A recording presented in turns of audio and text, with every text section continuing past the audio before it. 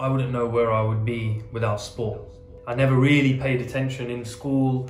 You know, I was always very, very interested in sport. Sport really captivated me. But, you know, there were some pretty dark times there where, you know, I was getting in trouble. And some of those incidents that I was involved in were quite serious. So I would say that had I not, you know, sat there and watched Shahbaz Choudhry bowl, and if it wasn't for cricket, fast bowling and for sports, I don't know where I'd be today. Sport's an amazing thing, as we all know. It can unite people from all races, creeds, backgrounds, genders. Sport is a brilliant vehicle for change, for motivation, for opportunity. And there's no judgment on what somebody's skin colour is or what faith somebody believes in. It's just the love of the sport.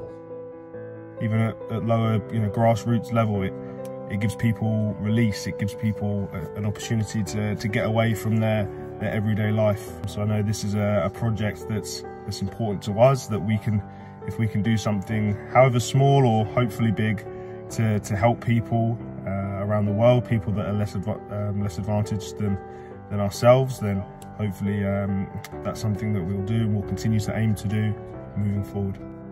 To be able to give other people a chance in life through the power of sport, because I definitely can say for myself that sport changed my life, and I'm very, very blessed to even be here in this position today, to be involved in an initiative that can go on to help kids or even adults out there through sport.